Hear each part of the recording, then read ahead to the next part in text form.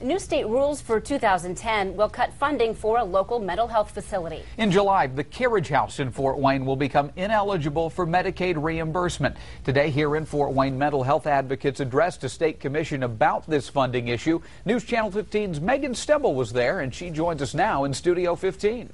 Mark, the Carriage House is a community center that serves hundreds of people with severe mental illnesses. The director says it's non-traditional but highly effective, and he told me without state funding it would be impossible to run the program. Advocates for mental health, including consumers of mental health services, as well as doctors and experts, testified to the Indiana Commission on Mental Health today. Supporters said facilities like Carriage House are a way to save money over funding state-run institutions. One man told the panel of his experience at a facility similar to the Carriage House in South Bend called the Sunshine Clubhouse. He outlined his fall into depression that left him suicidal and unemployed. He said he wouldn't be where he is now without the help that he received. I have not had to go back to the hospital in years, although I still combat my depression and mental illness.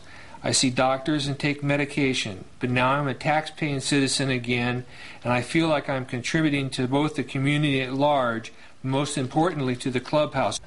Several state representatives offered their support for facilities like the Carriage House.